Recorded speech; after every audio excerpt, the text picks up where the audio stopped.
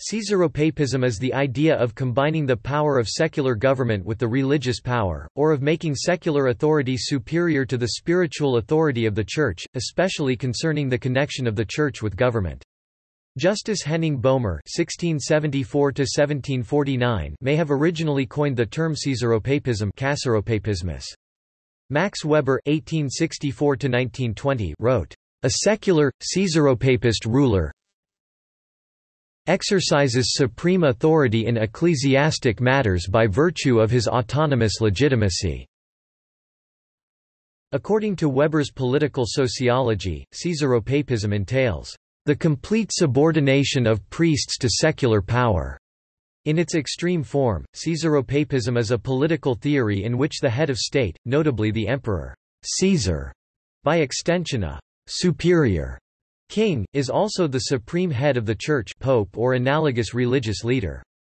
In this form, Caesaropapism inverts theocracy or hierocracy in Weber, in which institutions of the Church control the state. Both Caesaropapism and theocracy are systems in which there is no separation of church and state and in which the two form parts of a single power structure.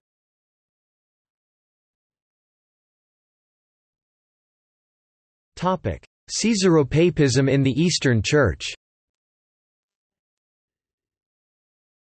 Caesaropapism's chief example is the authority that the Byzantine East Roman emperors had over the Church of Constantinople and Eastern Christianity from the 330 consecration of Constantinople through the 10th century. The Byzantine emperor would typically protect the Eastern Church and manage its administration by presiding over ecumenical councils and appointing patriarchs and setting territorial boundaries for their jurisdiction. The emperor exercised a strong control over the ecclesiastical hierarchy, and the Patriarch of Constantinople could not hold office if he did not have the emperor's approval. Such emperors as Basiliscus, Zeno, Justinian I, Heraclius, and Constans II published several strictly ecclesiastical edicts either on their own without the mediation of church councils, or they exercised their own political influence on the councils to issue the edicts. According to Metropolitan Kallistos Ware, the historical reality of Caesaropapism stems from the confusion of the Byzantine Empire with the Kingdom of God and the zeal of the Byzantines to establish here on earth a living icon of God's government in heaven. However, Caesaropapism never became an accepted principle in Byzantium. Several Eastern churchmen such as John Chrysostom, Patriarch of Constantinople, and Athanasius, Patriarch of Alexandria, strongly opposed imperial control over the Church, as did Western theologians like Hilary of Poitiers and Hosius, Bishop of Córdoba. Saints, such as Maximus the Confessor, resisted the imperial power as a consequence of their witness to orthodoxy. In addition, at several occasions imperial decrees had to be withdrawn as the people of the Church, both lay people, monks and priests, refused to accept inventions at variance with the Church's customs and beliefs. These events show that power over the Church really was in the hands of the Church itself, not solely with the emperor. Caesaropapism was most notorious in the Tsardom of Russia when Ivan IV the Terrible assumed the title Tsar in 1547 and subordinated the Russian Orthodox Church to the state.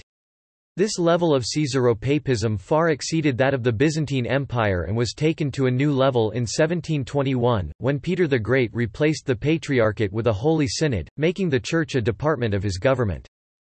The Patriarchate was restored on November 10, October 28 OS, 1917, 3 days after the Bolshevik Revolution, by decision of the All-Russian Local Council.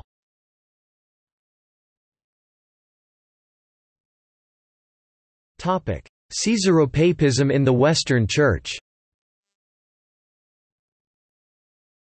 Justinian I conquered the Italian peninsula in the Gothic War 535–554 and appointed the next 3 popes, a practice that would be continued by his successors and later be delegated to the Exarchate of Ravenna. The Byzantine papacy was a period of Byzantine domination of the papacy from 537 to 752, when popes required the approval of the Byzantine emperor for episcopal consecration, and many popes were chosen from the apocrysarii, liaisons from the pope to the emperor, or the inhabitants of Byzantine Greece, Byzantine Syria, or Byzantine Sicily.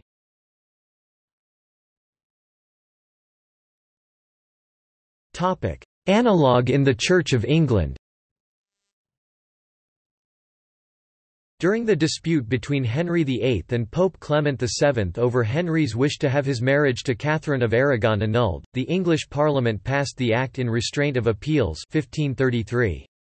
It stated, "Where by divers sundry old authentic histories and chronicles it is manifestly declared and expressed that this realm of England is an empire, and so hath been accepted in the world, governed by one supreme head and king, having the dignity and royal estate of the imperial crown of the same."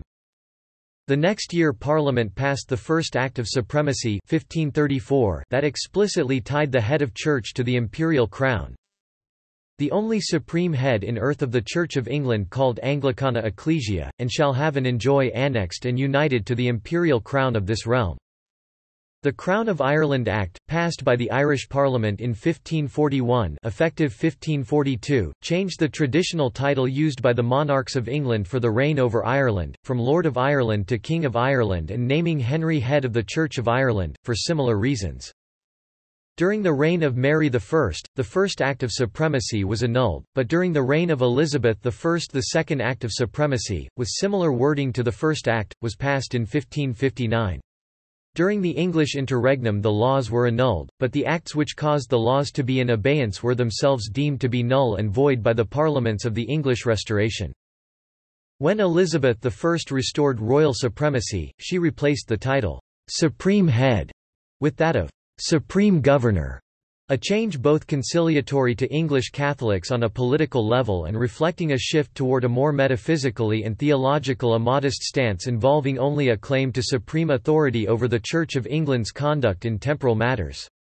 Since then, the monarchs of England, of Great Britain, and of the United Kingdom have claimed the "Supreme Governor" status as well as the title of Defender of the Faith, which was originally bestowed on Henry VIII by Pope Leo X but later revoked by Pope Paul III, as that was originally an award for Henry's defense of Catholicism.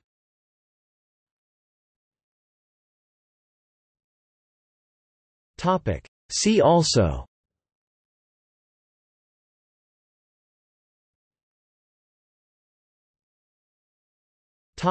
Notes and references. This article incorporates text from a publication now in the public domain. Herbermann, Charles, ed. 1913. Protestantism. Catholic Encyclopedia. New York, Robert Appleton. Not fully exploited.